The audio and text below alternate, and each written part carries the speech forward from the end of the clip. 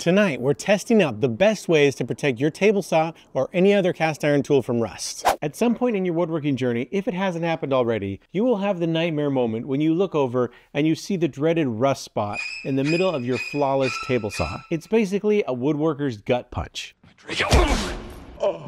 We're going to set up tonight on a real table saw wing what I've found to be the most common methods that are used to protect your table saw. I'm going to test things like condensation, wear over time, humidity, and evaporation. We're also going to do some testing on the effects of different liquids you might find in your shop. Most of the ways that people protect their saw fit into one of about 4 different methods. First up is the classic and probably the most common method to protect your table saw, paste wax. Now the classic paste wax that was used for many years was Johnson's, but it has since been discontinued, and the cheapest I could find it on Amazon was over $100, which is ridiculous for paste wax. But really there's not a ton of difference in paste wax, so any paste wax should do. The one that I've used is the Minwax finishing wax in the natural color. This is what I'll be using for my tests. This is a cast iron table saw wing that I bought just for your benefit so that you can see all these different methods tested out. I'm going to partition this off into 4 different sections. This wing comes coated in oil, but I'm going to clean all that off so we can get down to the bare metal. The manufacturer's directions on this say to apply a thin even coat of paste finishing wax with a clean cloth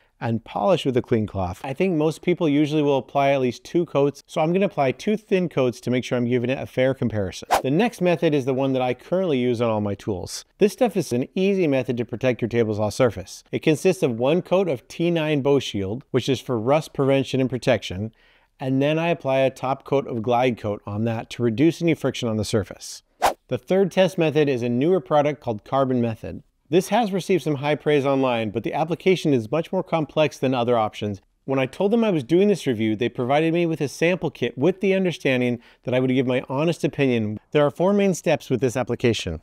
First, you prep the surface with Carbon Cleanse, then you apply the carbon coat, ensuring complete coverage, and next you level the carbon coat that you just applied, and finally you buff the surface.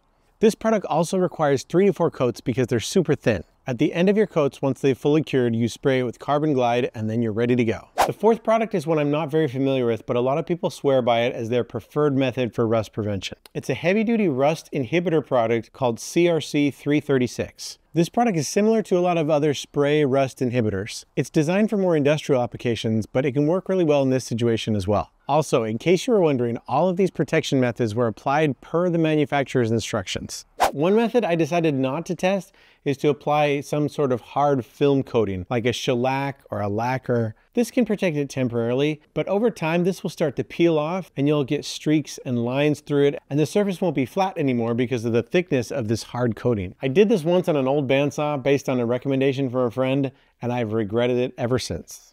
Now, for this comparison testing, I'm going to conduct 8 different tests of different lengths of time.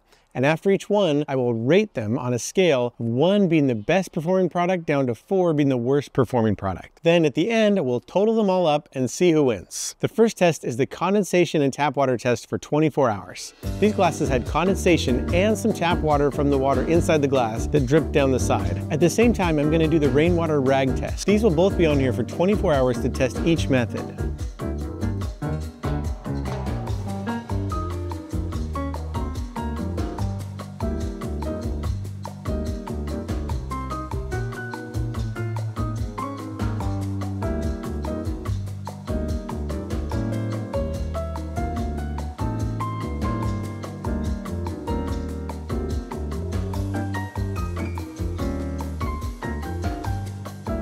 Now this is interesting because while every method rusted, the paste wax is the least amount of rust.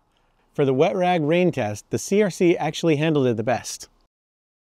Since the last test had rust on everything, this next one's going to be condensation only. This test will be for 12 hours to see if a shorter time and using condensation only will make a difference in the results.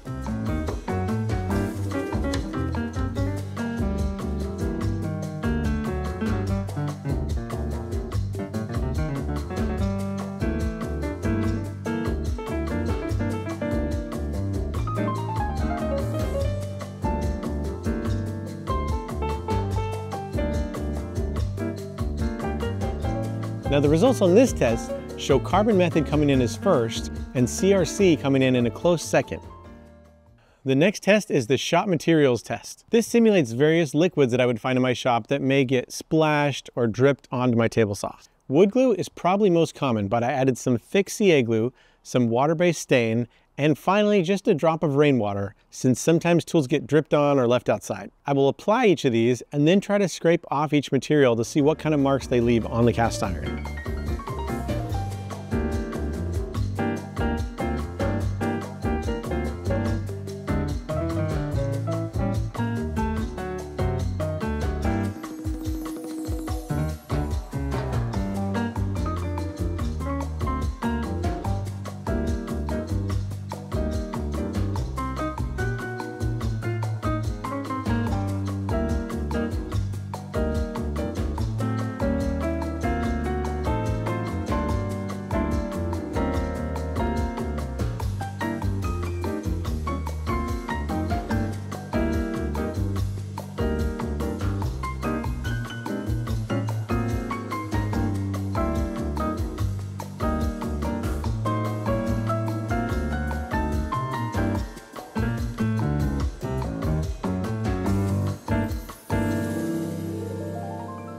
The results of this run have carbon method coming through strong with no marks from rust and some minor marks with other materials. Now, many rust prevention tests stop here, but you're probably wondering what happens after I use my table saw for a while or cut some stuff on it. Will the rust prevention method still hold up? In order to test this effectively, I have built a machine here to test wear cycles on each of these surfaces. I've automated it with the help of a friend using this motor and a VFD, or a variable frequency drive. This controls the speed of the motor and allows me to optimize the RPMs so this thing doesn't go flying off the table. I've also connected a counter to show me exactly how many cycles have been completed in each section.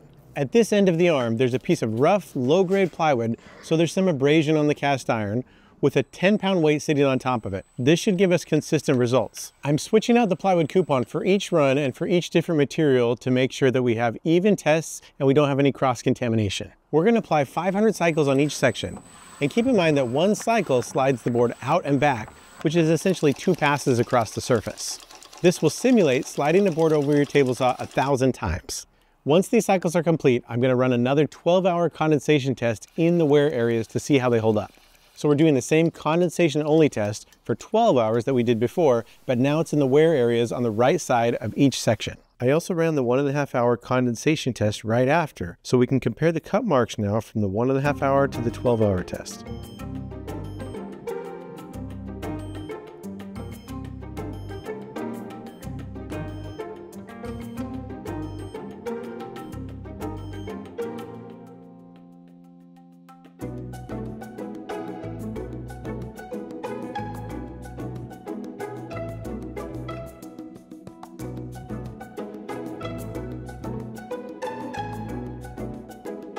The results were the same for both of these tests, which showed CRC coming in first with the least amount of rust on both the 1.5 hour and the 12-hour tests, and with the carbon method coming in a close second. Now for this next test, I'm going to take this cast iron wing that we've already been testing with rust on it and other materials, and we're going to put it into a sealed humidity chamber. I'm using a large bin with the lid taped on and 2 containers of hot water to create the humidity. I'm going to be monitoring the humidity levels with a sensor inside the chamber to ensure that it's getting humid enough. And this test will be run for a full 24 hours. After I sealed the chamber, the humidity levels went up from 60% up to about 95%. And then for the rest of the test, they hovered around the 97 to 99% range. Now, let's take a look to see what happened.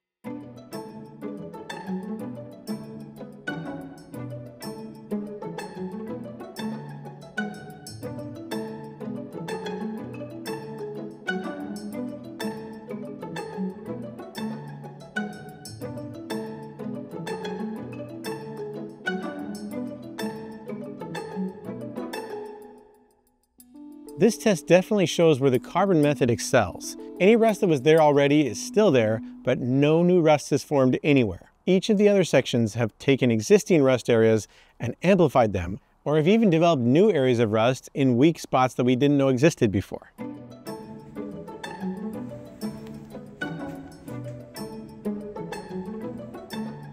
Now we're going to take this testing even one step further. We're going to run every section through another 500 cycles and then do a condensation test to see how they hold up after that.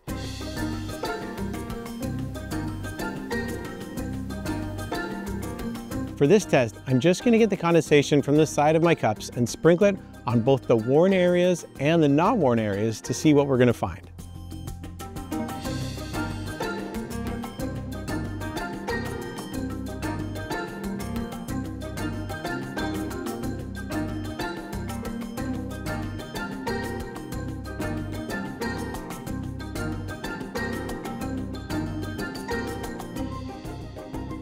The results here are harder to see on camera, but the winner here is again the carbon method. There are no marks on the untreated areas and very minor evaporation lines on the worn areas. We have run this table saw wing through the gauntlet, but now we have results from 8 different tests of different scenarios and different lengths of time. So now if I take those scores and I add them all together, we have the results. Coming in last place with a score of 30 is the T9 and Glide Coat combination. Now this is the most surprising to me because this is what I've been using in my shop for the last couple of years, so I may have to rethink some things. Coming in third place with a grand total of 21 points is paste wax. Now don't forget, this is like golf scoring, so the low score wins. In second place with an impressive score of 17 is the less commonly known CRC 336. That one definitely surprised me, especially since I had not heard of it before I did this test. And the overall winner of the table saw rust prevention competition with a final high score of 12 is the Young Carbon Method.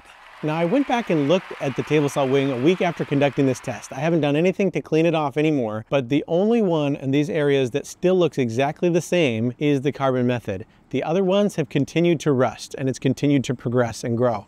But the carbon method is the same. If you are looking for the best way to protect your table saw using the testing that we just showed you, this stuff is it. Carbon method stands out in protecting from condensation, various shop liquids, humidity, and it does really well actually with wear. Now, some of the things I learned from this test is that if you leave water on your table saw overnight, it will rust no matter what protection you have on it. Wood glue and CA glue are also a bad idea on your table saw, so wipe those up as soon as you can. Also, keep in mind that carbon method is a bit more pricey than the other things we tested, but in my opinion, if it keeps your saw clean and rust-free, it's worth it. However, if that is out of your budget, then the CRC 336 is a good, cheaper option. I do have the links for all of these products below if you're looking for something. Now, I know this didn't include all the different methods that people use to protect their table saws, so if you have one that I didn't test here, let me know in the comments what it is and tell me how frequently you have to apply it. Now, go build something and we'll see you next time.